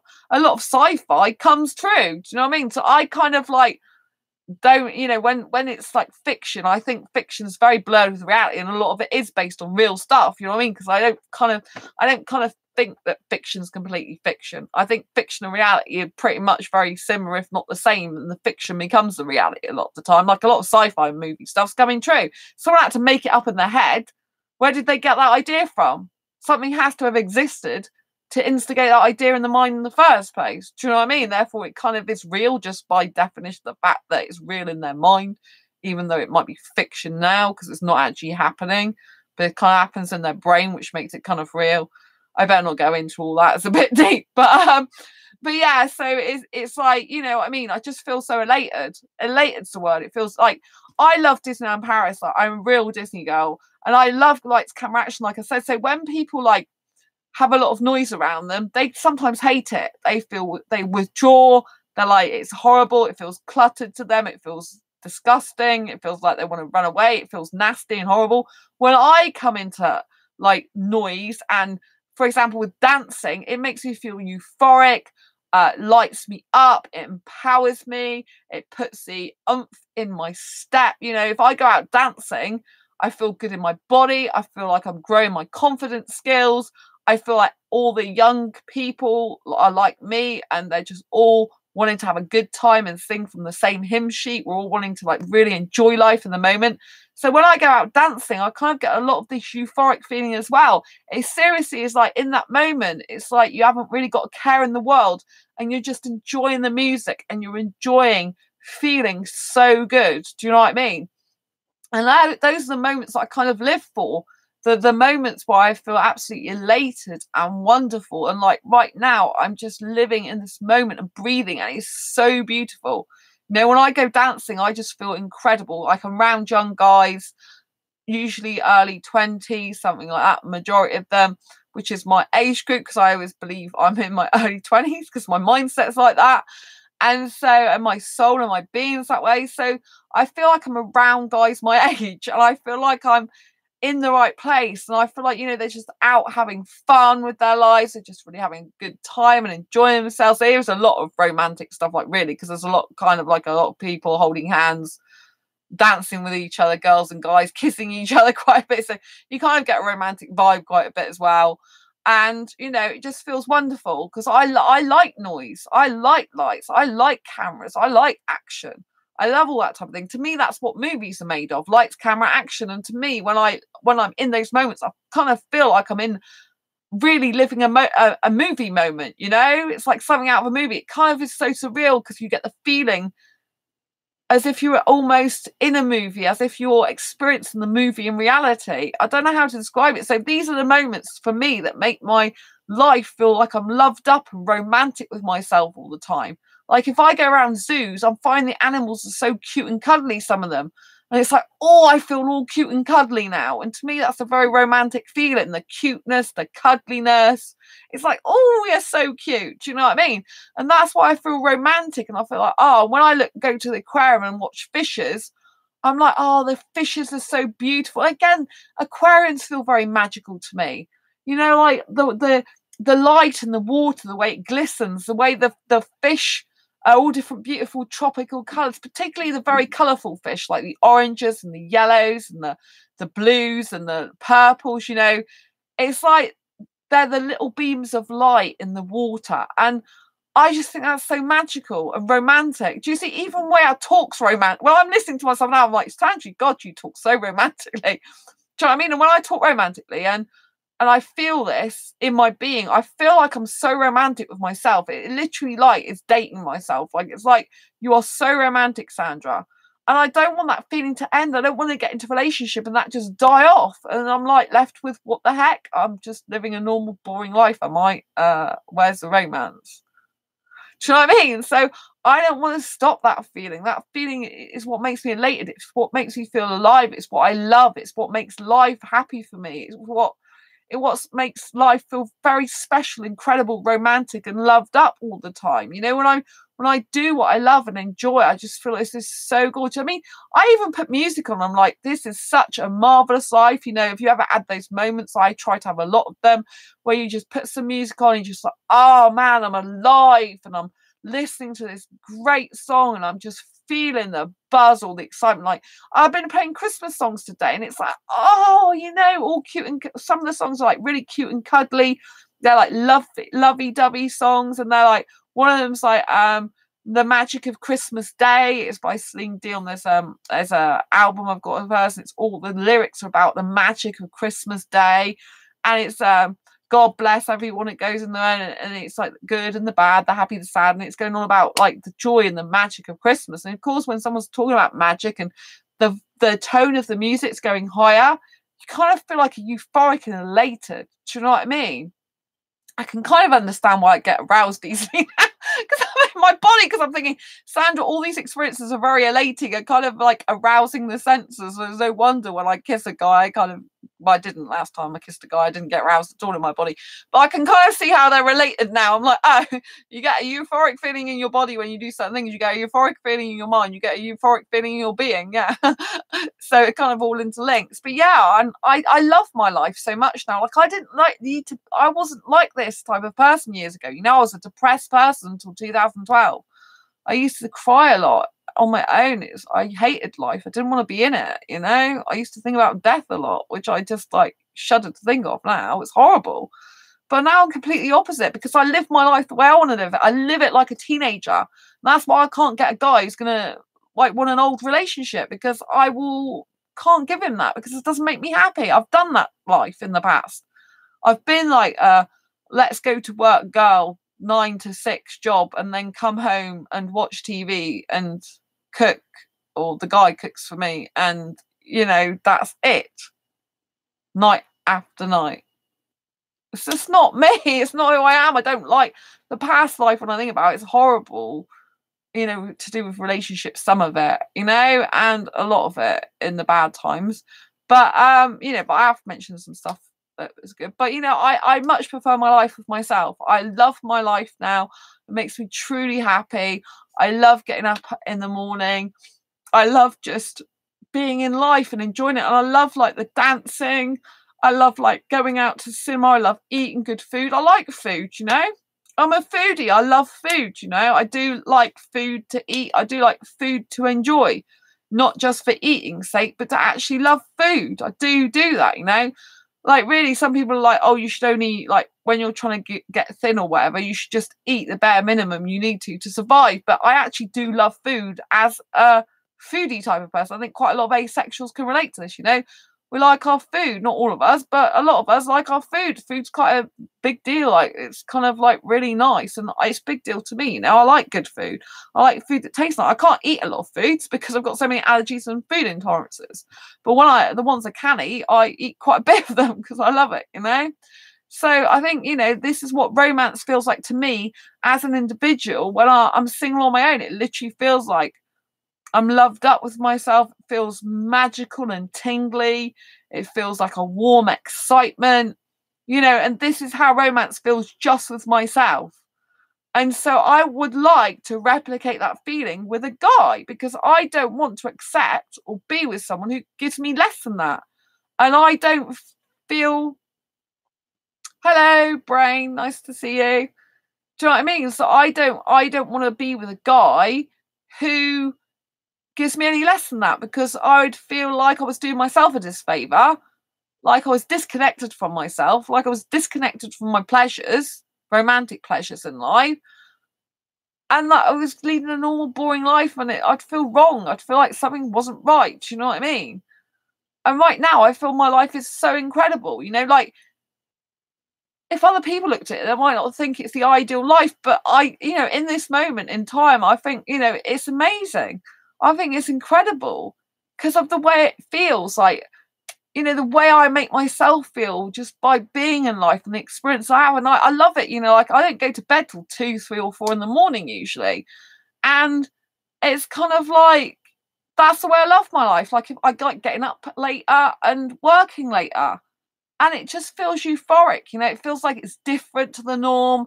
It feels like it's outside the box. It feels like it's incredible. If I just, you know, I can't go to bed usually. I mean, occasionally I might go to bed really early if I'm tired, but majority of the time I can't go to bed like at 10:30 or what everyone else does. You know, it bores me. I feel like I'm not living.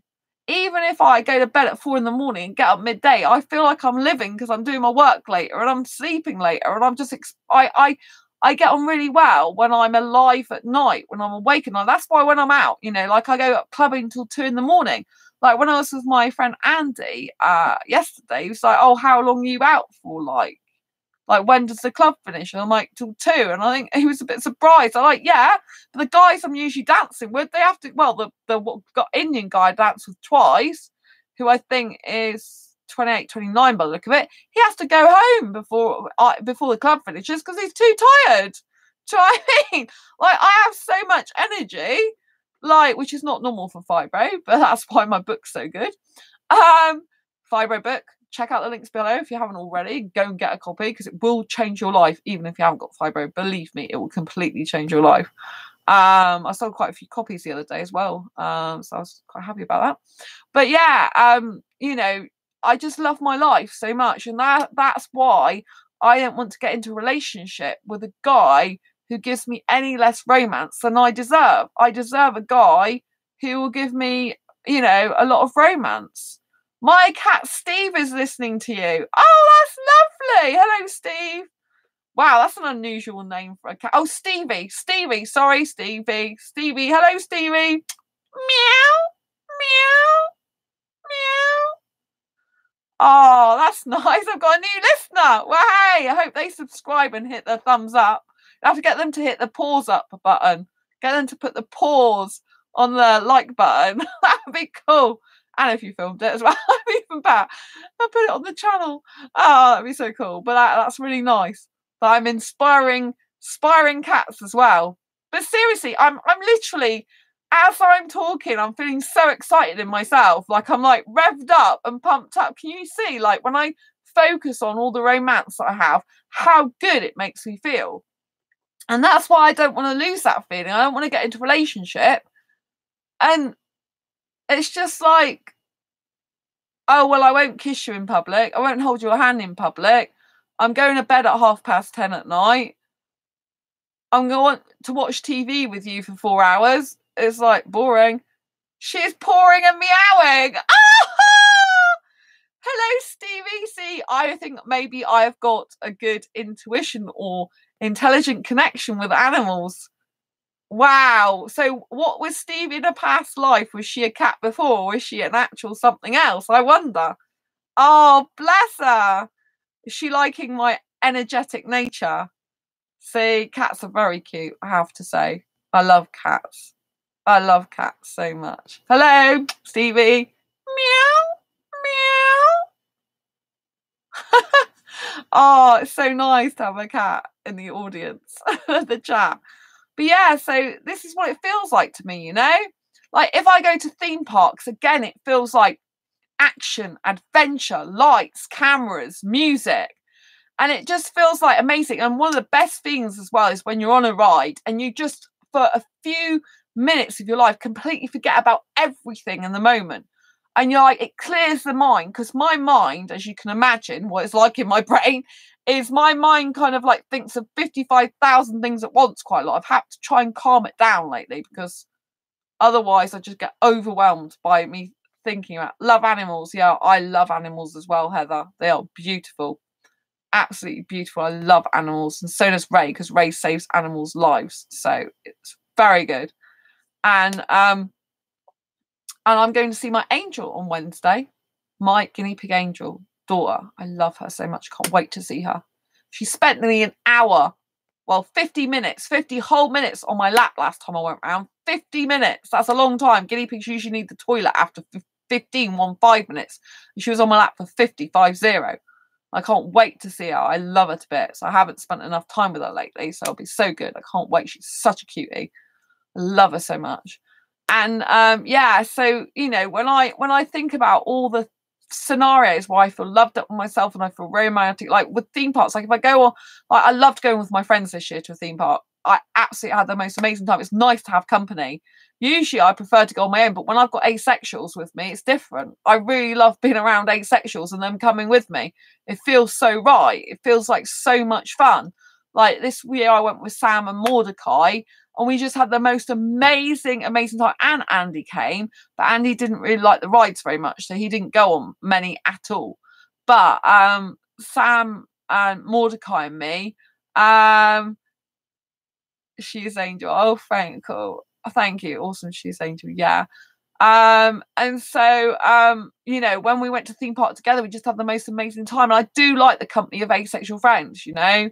I do enjoy it, you know. I'm glad that I went there with them, not on my own this time. But when I've been to theme parks on my own in the past, I can remember the theme. But even if I'm going with people, I still feel romantic in and of myself. It's just that I don't put the romance out to them. Do you know what I mean? Because obviously I'm not having a romantic relationship with them. I'm still feeling romantic a lot of the time when I'm out to these places, even if I'm with company. I'm still feeling romance in my body. I'm still feeling a romantic experience with myself. Do you know what I mean? I'm feeling excitement. I'm feeling wonder. I'm feeling joy. I'm feeling like a teenage kid or younger. I'm feeling like, you know, just so in awe and wonder of what's going on around me. So if I go to theme park, even with my best friend Sam and my friend Mordecai, you know, they're both asexual. I always have the most amazing time with them. It felt like the most magical experience.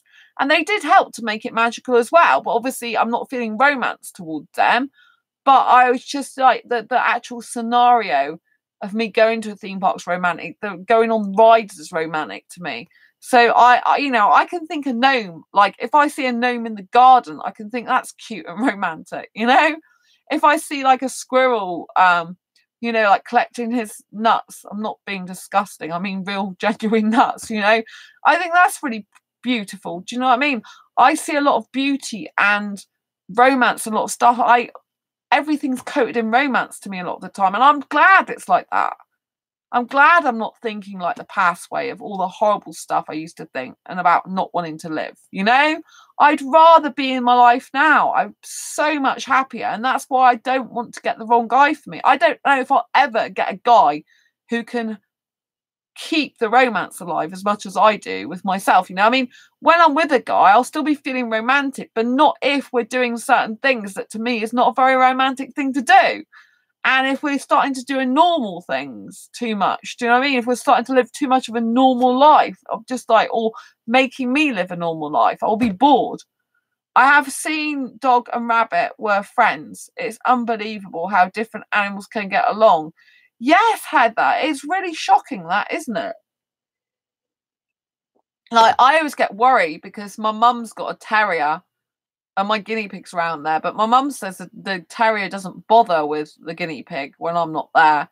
You know, you can't put them together like right near each other, but they don't bother. But when I'm there, she starts licking her lips when I'm holding my Angel, and I'm like, get back. Do you know what I mean? Because I said to my mum, you know, she's still a terror after all. She'll still have instincts. Do you know what I mean? And you know, they're never that close usually, but sometimes she jumps up on the sofa when I've got Angel in my arms, you know, and I'm always very wary of that. I don't want them near each other enough, because when I sometimes see her down below and she's looking at her Angel licking her lips, I'm like, that is not a good sign. I do not want those two to meet too near each other, if you know what I mean. I won't risk that, you know what I mean? Angel's too precious to me. I won't risk it, you know? And sometimes dogs instinctively do things, even if you love the dog and you love your guinea pig. Do you know what I mean? Not all of them can be kissy with each other. Do you know what I'm saying?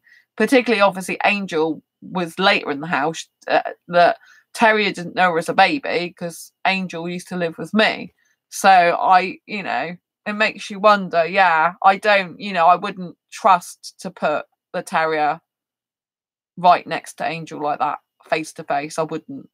I love, you know, my Angel too much for that. There's no point in risking that. You know, not well, like I said, sometimes my mum's like, oh, she doesn't do that when you're not here. I'm like, well, maybe she doesn't, but she's doing it now. And therefore, I'm not letting Angel near her. She can go back. Do you know what I mean? That's, you know what I mean? That's the way it is. But I think I have Angel out a lot more when I'm there than my mum does anyway. Do you know what I mean? My mum has Angel out in the morning when she cleans her out. She gives her cuddles then. But a lot, and obviously when she's diabetic, so she needs to be injected twice a day. But I usually have her out for longer periods of time on my lap over there. So, you know, yeah, you get it, Heather. That's good. Yeah. So I hope that's gone towards explaining like how I feel romantic with myself, because I think it's quite unique to get that. I don't think there's many people that go around feeling this intense romance with themselves and the various places they go to and the things they do. But I just think a lot of the stuff I do, it feels like magical and wonderful for me, and makes me feel warm and fuzzy and elated. Do you know what I mean? And I associate that with such positive emotions and feelings. And it's just like, it's like, you know, when you have a glitter shower, it feels like a glitter shower. It's all beautiful and magical and wonderful. And I love that type of life. I love the glitter shower life. I love, you know, like cute and cuddly, fluffy stuff. I love, like, if I had my own house, I'd still want to keep some fluffy, cuddly, pretty, sparkly thing to look at. I wouldn't want everything bland and boring because that would just bore me. Do you know what I mean? I'd want to, like, make sure that I had pictures, selective pictures in certain places that were cute and cuddly. I'd want to make sure there's some cuddly toys strategically positioned around different places so I could look at their beautiful faces. I'd want to have, like, love hearts and sparkly things, and do you know what I mean? I don't want to lose that essence. I think when you lose that essence, it means you're too adult and boring. Do you know what I mean? I don't want to lose that. I don't want to lose the child in me. I don't want to, you know, I can't. If I don't nourish my inner child, it really plays up and causes havoc, and it makes me ill. I have to literally pay attention to my inner child like no other. You know, like, some people are like, oh, well, you've got to, like, kind of be an adult and control it. But I found the inner child is, I have to keep her happy. Once she's happy, everything's happy. The adult and the kids both happy at the same time. If the inner child in me is not happy, then I get ill. I can't afford to be ill anymore, so I just keep her happy. You know what I mean? So, you know, and I just think, you know, if I can be like that now, I just think it's wonderful. A very big contrast to what my life used to be like. You know, I think that's why I appreciate all this type of feeling so much as well. Why I love feeling romance, because I didn't like my life before. You know, when you've hated your life to the point where you didn't want to live anymore, and then you got it to the exact opposite, a feeling like you want to live this moment forever, feeling so euphoric, so magical, so beautiful. So, like, you know, like when I'm out dancing, sometimes I'm just there and I'm like, in my head, I'm like, just breathe it in, Sandra. Just breathe all the atmosphere up, all these energetic, vibrant young people, like guys, and even the girls are really nice to me, a lot of them lately, you know, that. And just feel the vibe, just feel all this energy, excitement, and everyone, like, when the music speeds up and stuff, people are going, yeah, you know, like really dancing, really getting into the vibe. And, you know, it's just so much energy. It's so buzzing, you know, and it makes you feel alive. It makes you feel like so euphoric, like, my God, I'm so fortunate and lucky to be alive in this moment. I'm so fortunate to be dancing. I'm so fortunate for this wonderful feeling in my body and my soul and my being. It's so wonderful to be around these young people who are thinking like me, to, like, just enjoy the moment, and the music's going and it's putting you on a natural high. It's really like, you know, you've got your own adrenaline rush. You know, you're not taking harmful medical drugs. You're like having your own natural high drug that's just making you feel so wonderful, so gorgeous, so fantastic. You know, that's why I need to go out dancing more. Clearly, you know, I love dancing. It's really good for my body. It helps with my fibro. I get to meet young guys there and kiss some occasionally, or be close to some. You know, and I get to, like, practice my confidence skills, because, you know, confidence, you know, I like younger guys. I want to get more and more and more confident with younger guys. You know, I need to keep putting myself in younger environments to understand younger guys better as well. I think I understand them quite well because I'm like them, but, you know, I want to understand them better. So if I'm going to have a future partner, I need to be understanding them right now, understanding different scenarios. It's really good for, like I said, confidence building as well. When you're in a club, you know, and there's hundreds of people there and they're tightly fitted near you as well, you know, you have to, like, trust yourself and, you know, like, be comfortable in uncomfortable situations sometimes, and obviously, you know, put in place boundaries where it's necessary as well and needed, you know. But it's just the whole feeling of going dancing is amazing, you know, and it's really, really good for me and my soul. And I just love my life. Do you know what I mean? When I think, you know, like, I try not to think about it, but when I'm doing this video, sometimes I'm, like, reflecting back at my past, the abuse I experienced, the loneliness, the upset, the pain, you know, and all that suicidal thoughts, you know, when I contrast them to how I feel now with myself. Oh, thanks for the thumbs up. Love you. You know, when I contrast that to how it is now for me in my life, when I have these moments of pure like euphoria and enlightenment and delight and amazingness and wonder, you know, because I've created that for myself by going in these situations, by going to these places, by feeling it, by truly living it. You have to really put your mind into like, oh my gosh, right now I'm experiencing this excitement. I'm experiencing these feelings on my body. And by thinking about it and focusing on it, it makes them bigger, because what we focus on expands. So obviously if you focus on negative stuff, you feel more negativity. If you focus on positive stuff and you focus on positive feelings and romantic feelings, the more positive and romantic feelings you focus on, the bigger the romance, the more magical and wonderful feelings you feel. So, you know, in order to feel good about yourself and good about your situation, you need to feel loved, you know, by yourself. So I love myself now. I like the way I look. I love my hair. I love my eyes. I love my body, because I've trained myself to like my body. I didn't like looking at myself. I didn't particularly like looking at myself naked in the mirror. I was okay with it. I didn't hate my body. I've never hated my body, which is good. I've never been a person who actually hates it. That was like, you know, I wasn't too keen on my tummy years ago, but, you know, like now I really love my body, every curvy bit of it, you know. And so it's really, really important to have a lot of self-love and come from a very loving place, because you worked with yourself. You've tried to love yourself. You've tried to talk to yourself. You tried to see yourself as another you.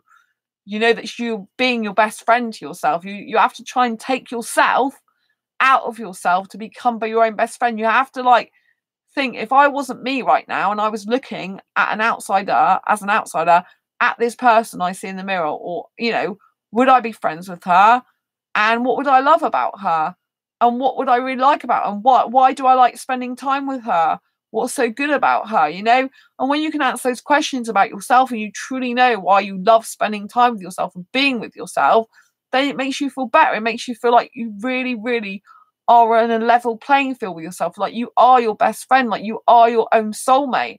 And so you really get into a relationship with yourself. And it's the best feeling in the world to be in a relationship with yourself, because no one's going to leave you. No one's going to be nasty to you unless you're horrible to yourself. Like self-critical can be horrible. You know, sometimes I am self-critical, but I'm trying to get out of that. Sometimes I'm very self-critical. So that is a side that I need to improve on.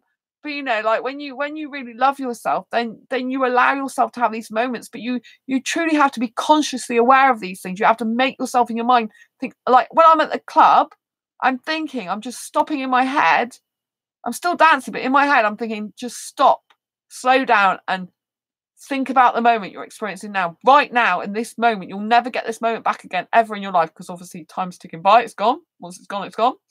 And when you're in the moment and living it and breathing it, and the music's going and you're feeling so happy, so energetic and excited, you just have to take in the moment and you have to feel it and experience it. And if you're not doing that, you're not experiencing life to the fullest, right? But you have to make yourself consciously aware. Instead of living an unconscious life where you're going around doing stuff, not thinking about what you're actually doing and internalizing it in a good way, as in focusing on the good stuff. Like we focus on the bad stuff a lot in life, sadly. We default to bad stuff like, oh, I'm not doing this right, I'm not doing that right, blah, blah, blah, blah, blah, I'm no good, blah, blah, blah, I'm not enough, blah, blah, blah, and all the rest of it. But when you internalize the good stuff, like, so what am I feeling right now? I'm feeling really good. What the music's going, I'm feeling euphoric. People are having a great time. I'm happy to be around these people. People are all loving life at this moment, in this time, in this room. That is amazing. I love my life too. People are like round me, giving me so much energy. I'm feeling really energetic. I'm jumping up and down. I'm waving my arms around. I'm moving my hips. I'm looking great. I'm feeling good, you know? And when you focus on this stuff, it just feels like an overflowing fountain of love and beauty and light and wonder and magic. And it feels like you're bathing yourself in this. It feels like you're bathing yourself in a Disneyland Paris fountain of youth and light and wonder and magic. And it just feels incredible. And the more I experience it, the more I want to. It does get addictive, like, and you know, like you're addicted to good feelings, and you kind of want more and more of them. But if you can create them for yourself and manifest them for yourself, you can actually get them. That, you know, obviously you've got to be able to deal with some normal stuff in life as well. But you know, it's just an incredible feeling. So you can be romantic over other people, but you can also be romantic with yourself, and that is what it feels like for me to be romantic with myself. And I hope you found this video very useful, helpful, insightful. If you have in any way, shape or form, please give it a thumbs up. Lots of love to the people who've already given it a thumbs up. I am going to go now. Thank you so much. If you've got any comments, queries or questions in the meantime, after this video, please pop them down below. I'd love to know what your thoughts are. I'd love to know what your feelings are. If you got any more questions about how you feel romance for yourself or other people, what it feels like, please pop them down below, and I endeavour to either answer them in the comments or in another video for you. If you haven't already subscribed, please hit the great big subscribe button right below, right here, right now. Please hit that bell icon to get notified of every time I go live right now or post a new video. And until next time, racial, quirky, and each other's, I give my love to Ray and my love to Heather. Thank you so much for partaking. You, Heather, and Ray have been amazing. Oh, and Brain, thank you so much. And Stevie the cat. Mwah! Meow! Love you all dearly. It's been a pleasure and amazing. I could just go on forever and ever about the amazing feeling I feel. And the more I go on about it, the more amazing I feel. So I could be here for another 3 hours, I'm sure. But I'm going to love you and leave you for tonight and wish you a beautiful day wherever you are. And I love and adore you to bits. Thank you so much for being here. Night. Night, Ray. Night, Heather. Night, everyone. Lots of love. Good morning. Good day. Wherever you are. Have a beautiful day. Love you lots. Bye.